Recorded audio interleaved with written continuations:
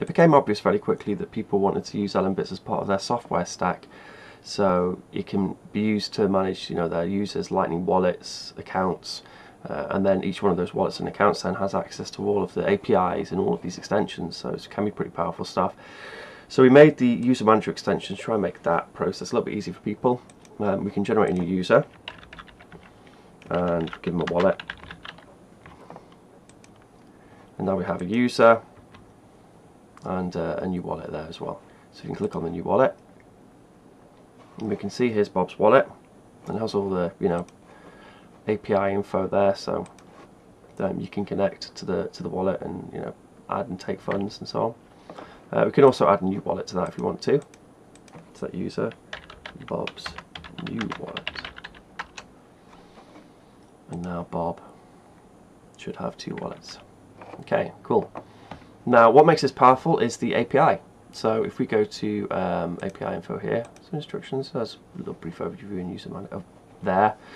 If we go to the API info, we can use this post request here. So if I copy this, now I'm going to need a terminal window, aren't I? So if I make that available, if I paste that in there, and username Bill, wallet name Bill's wallet, and there we go. We get a very simple JSON back which has everything we need to start managing our new user. So we have the admin, which is me, and we have an ID here which is Bob's user ID, which you can see, not Bob's, let's refresh that, Bill, there we are, where's Bill, there he is, there's Bill, so there's Bill's user ID, and then we have Bill's user ID here. Now we want to get Bill's wallets, so we go to get wallets, and then we copy this JSON here, this curl request, and we replace the user ID with this user ID, which you could also get from here, but we're going to get it from here because we can do it all through the terminal. Okay, I think my terminal just, there we are, added, there we are, cool. So now we've got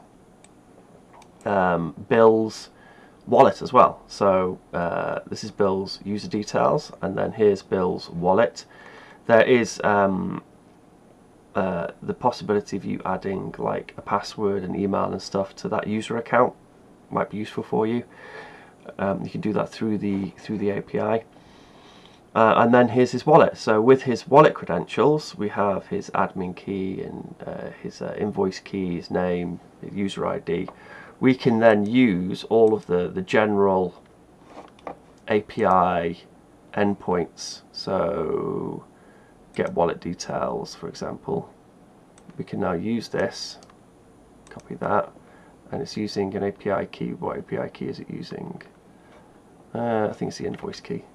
Let's try it. So instead of my invoice key, I shall replace it with my friend Bill. His begins with F. Okay, his invoice key.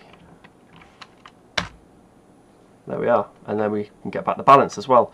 So yeah, with those endpoints, you can fully manage users and user accounts and wallets in LNbits through the terminal. And there's also a GUI way of doing it here as well, which you can pop into every now and then and delete accounts if you really want to.